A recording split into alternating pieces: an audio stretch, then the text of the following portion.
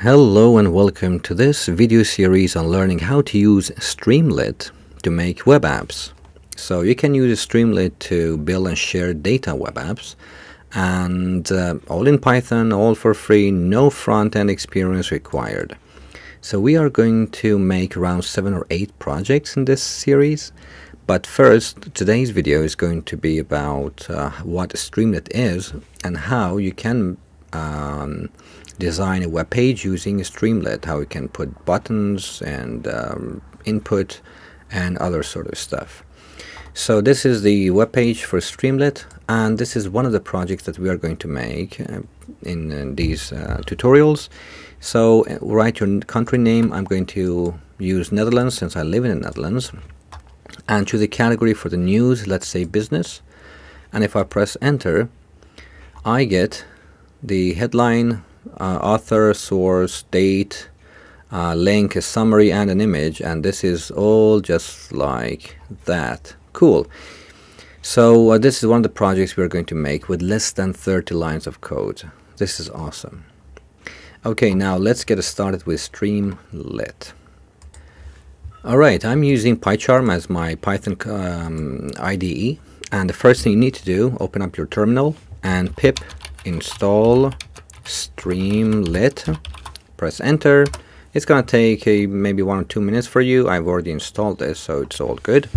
And now that I have installed this, I need to import it. So import Streamlit as st. This is just an alias, a name people give to Streamlit to use it. It's shorter.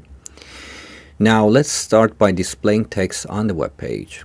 So they all start with st, that is for Streamlit. And for title, let's just use .title. And what is the title of your page going to be? Let's just say news app, something like that. That is enough for printing this onto the web page. Now I need to save this, and then to run the whole thing I need to write Streamlit run and then the name of our file, which is intro.py for me. So intro.py, and if I press enter, you can see that it gives me a local URL, and well, because I already actually have opened this, so you can't see it here. Normally you would see the local URL, and since I have already opened this, this happens. Localhost colon 8501. So news app, this is the title. And then you can see on the right we have the menu option. On the menu option you have several, well, other options. One is settings. So if you click on settings, you can see that you can expand the width, like wide mode. You see it takes up all the width now instead of just being in the center. And you can change the theme to light one like this, or to dark one. You can also customize it, like you can have your own primary color, secondary background, and even the font. You can change all of these yourself. I'm okay with this already. Then you have also these options to deploy your app onto the cloud, for instance, and rerun, which we will get to later. Okay, so for now this is the title. Now let's get back to the editor and minimize this one. You can also assign this to a variable like title. Maybe you want to use this variable later, so you can do this. It doesn't change anything on the web page itself. All right, now how about a header, which is another kind of tag that you can use. So st again dot header, and let's just call it, I don't know, header. Then we have subheader, so st dot sub header. Let's call it also subheader. And what else do we have? We have text. So for raw text we use .text, so this is going to be raw text. And then a caption, if you have an image or a table or a diagram or I don't know, a graph or something, you can have a caption by st.caption, and you would see the color of the caption is different. And then code, if you want to have some snippet of codes there, so you can put that here. For example, if I want to have a for loop, I can say for I in, I don't know, range 20, for instance, print I, something like that. And you're going to see all these on the web page in a minute. For now, we have another option of markdown, so st.markdown, as opposed to markup languages like HTML, for instance. So markdown, you can have your markdown tags. For instance, if you have one hashtag, it means it's going to be something like an h1 tag in HTML, that is a big heading. So let's say heading 1. And if I want to have it like italic, I can surround it with asterisks or stars. It makes it italic. And the last one is going to be st.write, which is just normal. This is normal writing. Now if I save this and if I go back to my browser, you see this appears. So Streamlit detects the changes that you've made to the source code, and then it offers to rerun the code, the script. So I rerun, and you can see all these happening here. So this was a header, a subheader, a raw text, a caption with this color, and this code snippet. I can also copy this. You can see the syntax highlighting as well. That's really cool. And the heading with the markdown, which we use to make it italic and also big. And this is just with st.write that happened here. We can also add some HTML tags here. For instance, instead of, I don't know, I can say something like h3, like an HTML tag h3, and I have to close that off here, h3, which is heading 3. Since it's an HTML tag, I should allow Streamlit to run it. So I would say unsafe, this unsafe underscore allow underscore HTML. So I should put it to true. Sometimes for security reasons, they do not allow these tags, but you can make it happen. Now if I save this and if I go back to the browser and rerun, you should see now this is in h3 HTML tags here. Okay, so this is for displaying text. Now let's get to other stuff such as buttons, checkboxes, and others. Now for buttons, it is simple. So st.button, and what is the text on the button? Let's say click. And if I save this and if I go back and rerun, you see this button here and with this hover effect. So cool. But nothing happens if I click on it. So how can I make it work? So I can assign it to a variable. Let's just call it btn. And down here, I can say if btn, that is if btn is true, that is if btn has been clicked, do something like st.write something like, okay, I was clicked. Someone clicked me. Okay, now if I go back and rerun, nothing is here. If I click, you see I was clicked. Super cool. Now let's get some more. Now download button. So imagine that you want to have something like a download button so that when people click on it, they download something. How can we make that happen? So let's just say st.download button, and inside that we need to have several arguments. You can see the suggestions here. One is the label, that is what should be the text on it. So we can say label equals download image, something like that. Next one is mandatory. It is data. So data is basically the file itself. What is the file that we're going to download? I have an image, and let's just call it file for now. I'm going to change it. You see there's something wrong here. So the data is going to be a file, but where is the file? We are going to specify that in a minute. Some other arguments, like file name, for instance. What shall it be called? Like when someone wants to download it, the name of the file, I want it to be image.png. That should be the name of it. And the last one is MIME, which stands for like the format. I think it's like an acronym for multi-purpose internet mail extension or something like that. And you should give it a format. I want it to be in a PNG format. Okay, now we have this, but what is the file itself? So for that, we need to use the with notation. We say with open. So we are going to open a file. Which file It is called image.png. I already have this image in my folder, the same folder, and we're going to set it to RB, read binary mode, because it's an image, so we're just going to read it, and we're going to open it as file. And down here we're going to indent this so that this happens inside it. So what we're doing is that we are opening our image file. We're just referring to it as file, and then we are going to download that file, basically. So this is what we are going to do. And if I save this, and if I go back, rerun this, you see download image happens here, and people can download things. If I click on it, then a window would pop up. Okay, now let's go back to some more checkbox. Now to have a checkbox, simply st.checkbox, and then the checkbox, what is it going to be? Like I agree, for example, with the terms and conditions, something like that. Now let's save this, go back, rerun, and look, I agree with terms and conditions. Check, uncheck.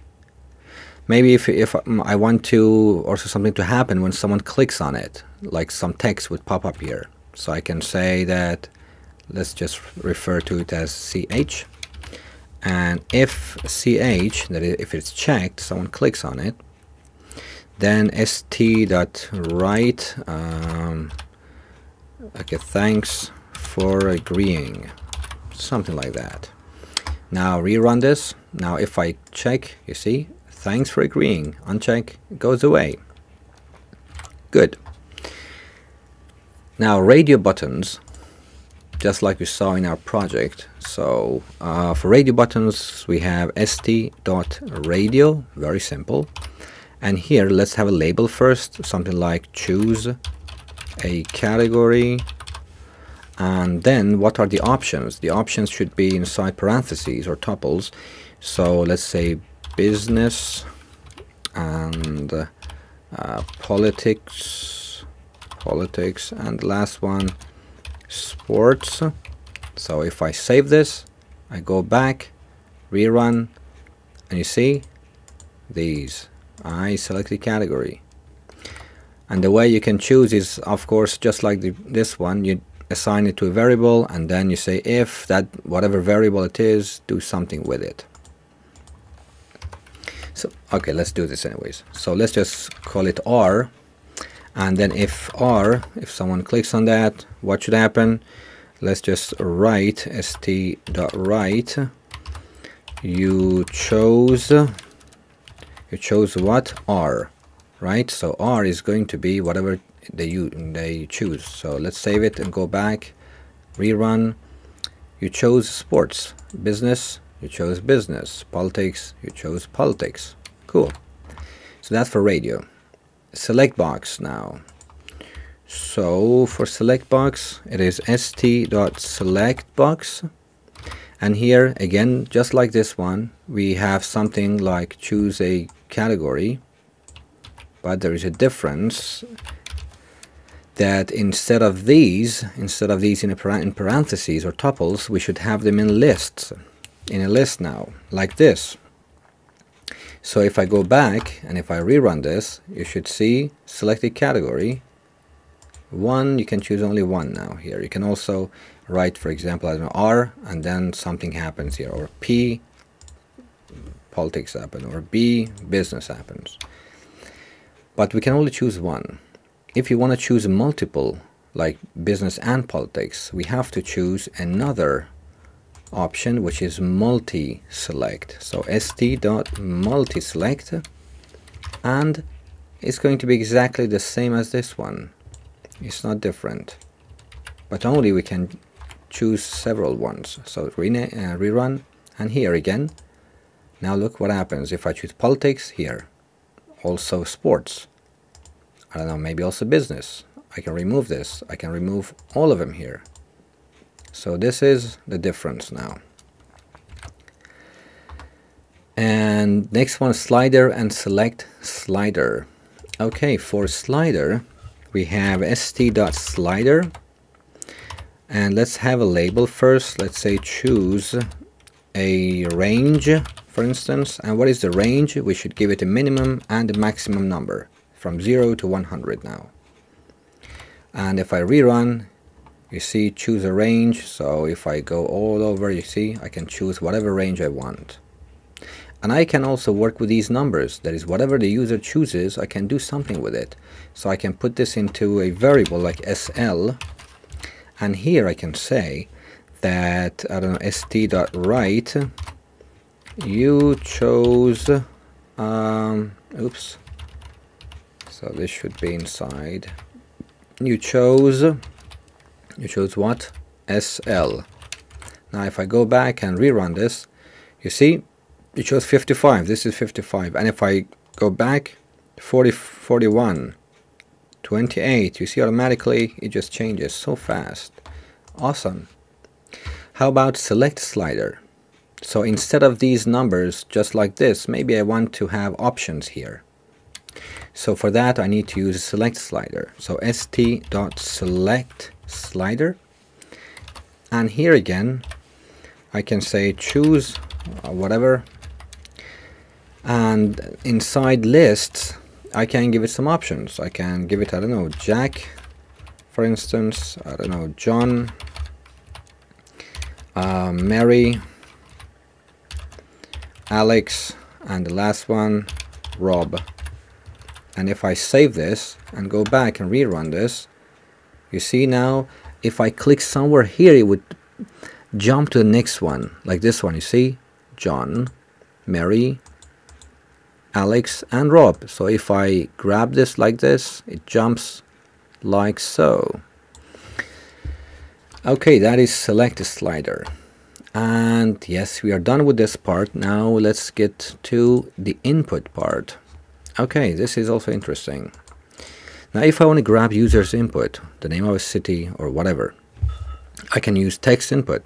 Simply st.text input and your name here. So this is like a label kind of thing that you use here. If I go back and rerun, you should see your name here, and then someone can enter their name here.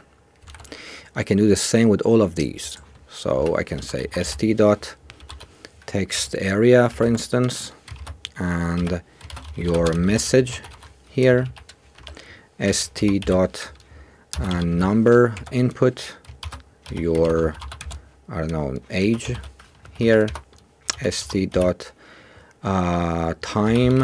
input, time here, st.date input, date, st.color picker, color, what else is there? Yeah, file uploader. So st.file uploader, your file. Okay, now if I save these and go back and rerun, you see your message, text area, your age, number, and you can also increase it like this. Time here, you can choose times, date, you can have this beautiful calendar, and color, so you can also change your color here, whatever it is you want to choose, and your file, so you can browse the files and or drag and drop files here as well. That was very, very easy.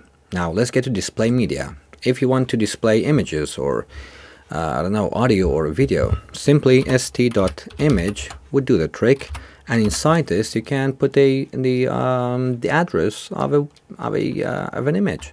So if I choose I don't know, something like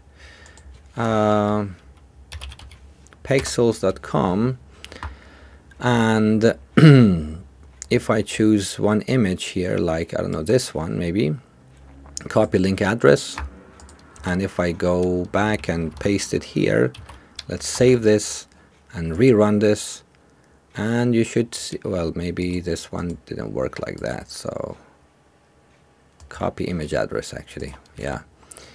So copy image address, let's do it here, save this, go back, rerun, And you see, this is here. So cool. Awesome. The same happens with the media, with other forms of media, like st.audio. If you have an audio, you can put your MP3 or whatever audio here, then that will be played. st.video will do the same for videos. Now displaying data, data frame, table, and metrics. So let's say we have like a dictionary, and that dictionary is going to be name, a key value pair, right? So we have the key as name, and then the value is going to be a list of names like Jack, John, and Mary. And then we need to have another key value pair. This time it's going to be about age, and the age is going to be 25, 55, and 30. So we have this dictionary, and if I just simply say df, it will be displayed just like that as a dictionary or a JSON file. So if I rerun this, you see, this is what happens here. So, but I want to turn this into a data frame, like a pandas data frame, for instance. So for that, I need to say st.dataframe, and then df, that is this JSON or dictionary, turn this into a data frame. And if I rerun, you can see this is here. Cool. And look at this.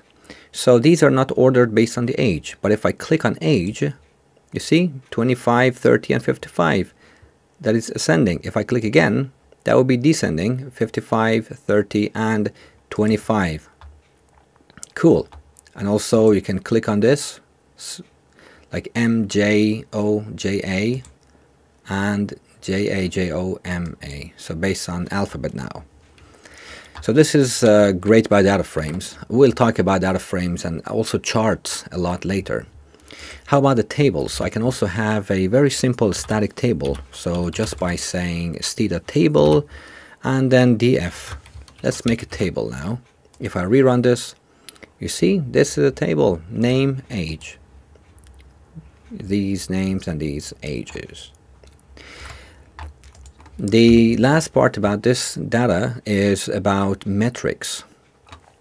So for metrics, something like a temperature, for instance, you have st.metric, and then inside we have several arguments. The first one, let's just call it temperature, and then we have two more numbers. One number can be, I don't know, the temperature itself, that is for instance 24 degrees Celsius, and since I've used actually single quotation, now I should use double here. And then another argument could be like the velocity or speed of, I don't know, the wind. Let's just say 3. I have no idea what 4, something like that. And if I save this, and if I go back to the browser and rerun this, look at this temperature, beautiful format, temperature 24 degrees 4 in green, and the arrow is upwards because it's a positive number. So if I turn this into negative, you would see this changes now into red if I rerun this. Look at this. Awesome. So this is also something that you can do. All right. Now let's talk about the layout now. So imagine I have 3 of these, like for 3 cities, let's say. So 1, 2, and 3. So 20, I don't know, 5, 20 here. And then let's say here is 1, here is 8, positive. Now if I rerun this, you see they're in this order, on top of each other, but maybe I want them next to each other. So I should create columns now. So this is 1 row, 1 column. But I want to create 3 columns so that these all are in those columns. How can I make columns here? So for making columns, this is what we do. We say call 1, for example. You can name it whatever you want. Call 2 and call 3. They equal st.columns. And how many columns are there? 3, right? So 3 means that this would be 1, this would be 2, this would be 3. It would kind of equally distributed now, the space.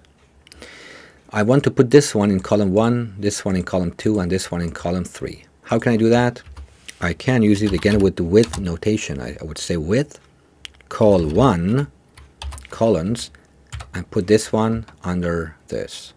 And again, do the same with col2. So with col2, this should happen. And the last one with col3, this should happen.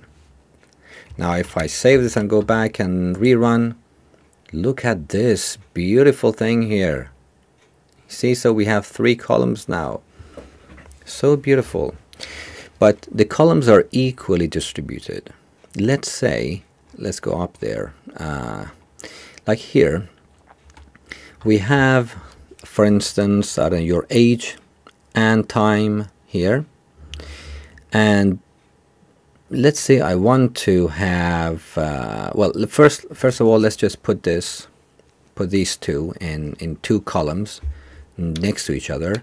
So your name and your message. So let's go up there and let's find them here. So if I say col1, col2 equal st.column, and if we have 2 columns, so the first one would be with col1, I want to put the name inside the col1, and with col2 I want to put the text area there, right? Now if I rerun this, you see they're next to each other, right? But this one is unnecessarily long, so maybe I want this name to occupy only 1/4 of the space, and the message body, this area, occupy 3/4. How can I do that? So I can say, instead of 2, I can use a list. I would say the column 1 should occupy, let's say, for instance, I don't know, 1 part, and column 2 should occupy 3 part. That is, if we divide the space, that width, into 4 pieces. So 1 part of it should be column 1 and 3 part of it should be column 2, which is the area. Now let's go back and let's see what happens. Look at this one. You see how cool? Awesome. So easy, so beautiful. Alright, now that we have done this one, let's get to Expander now. So what is Expander? Expander is something like a drop down. If you click on it, something would just pop up or pop down. I don't know. Let's just see what it is. So for that, we need to use st.expander. And let's give it a name. I would say, I don't know, click here, for example. Now if I save this, and if I go back and rerun, you see something like this, click here, but it should, and you see this plus sign. So it is empty. If I open it, you see, it's empty. So how can I put things inside it? Just like this with notation, I can also say with this one, that is, I should include things here now. With the expander, I want you to, I don't know, maybe, yeah, all these actually. Why not? So let's grab all these and put them all here. Let's see what happens now. If I rerun, now let's click on this one. Look, awesome, right? So you can put whatever you want anyways here inside this expander. So everything that you did up there, even the image and whatever, they can put it right here. So if I get rid of this now and go up there to my image, that is this one, let's copy the image and grab it and put it inside the expander like this. Save this, go back, rerun. You see, now it is inside this expander, the image. Awesome. Okay, so that was for the expander. Now, how about a sidebar? So a sidebar is somewhere here. You click on something, it just opens up, and then you can see some information there. And you can use whatever you've used here inside a sidebar as well. So let me show you. To make a sidebar, you simply need to use the word sidebar there, and then whatever you've been doing so far, like title, for example. Let's say, I don't know, this is sidebar. And let's also have a button. st.button was something that you used to make a button, right? Click. But if I want it to be inside a sidebar, I can just use sidebar here. And then if I save this and go back and rerun, this is a sidebar. But where is my button? Let's see the sidebar, that button. Something is wrong here. So let's just, yes, oh, okay, because I already have another button with this name, so maybe I should change this to, I don't know, enter here, for example. If I click, if I run this, yes, that was the reason. So I've already had another button called that asks for someone to click. Now we should change the name inside it, otherwise there would be a conflict. So you have to change them. You see? So whatever you've done here, you can do it here. You just need to add the word sidebar in between those things.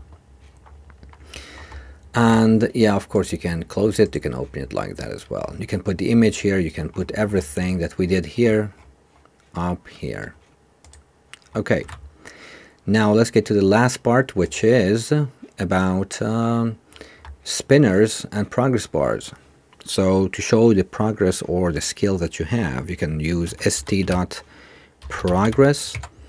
And if you use, I don't know, something like 70, it means between 0 and 100. So if I save this and I go back and rerun, you see this bar has filled up 70%. So that is something like, for example, you can say Python skills 70, or I don't know, 40 or 30, something, whatever. This is a progress bar. We also have a spinner. That is, it waits, like something for loading, for example. It waits for some time, and after that, it just executes the code. For example, st.spinner, wait for, I don't know, 3 seconds. If I run this, nothing is going to happen because, yeah, you can't see it. It's so fast, nothing is going to happen. There is no delay anyways, nothing here. So for that, I can use time module. I can say import time. And then with, I can use the with again, notation. And under that, with st.spinner, I can say time.sleep. Let's say 3, which means 3 seconds. That it should sleep for 3 seconds and then do something. So let's see what it means. So if I go back and if I rerun, you see, wait for 3 seconds. 1, 2, 3, and it goes away. So this is what the spinner does. And then after that, you can do some other stuff. For example, you can st.write thanks. So, and this would happen, whatever comes after a spinner would happen after this 3 second. So if I rerun this, you see, 1, 2, and 3, and thanks, this appears now. So that is one thing. Now, how about some messages, like error messages, warning messages? You can also have these. Let's have it here, like st.success would I don't know, would kind of, what is it, would put out a message of success, like in green, and they will have different colors, like info should be blue, so st.info, like, okay, let's just call it info, information, for instance. And then st.warning, what is it? It's going to be some warning. st.error, oops, something wrong. And st.exception, exception. So if I save and go back and rerun this, you see these messages: thanks, information, warning, oops, and some exception. Cannot extract. Oh yeah, you should actually within the catch block. Okay, so never mind. So this is actually what should happen with these things here. Yeah, and well, let's fix this actually. So let's just create some error. For example, e equals, let's have some runtime error, and let's say something wrong, something like that, and then the exception would be e. So if the exception is e, something like a runtime error, then it should spit this out. Let's go back to our browser and let's rerun this. And you see, it displays the runtime error as something is wrong. So that's also for exception. And the last one is going to be balloons. So balloons is something, I don't know why they have done this anyways, but and why this is good for, but it's just like for maybe, I don't know, putting an end to this video maybe. And let's see this, how this happens. So st.balloons, and if I go back and rerun this, you should see I wait for 3 seconds and balloons, yay, nice. So that was Streamlit in 35 or 6 minutes. Thank you so much for watching, and in later videos I'm going to put all those projects that I talked about. See you later.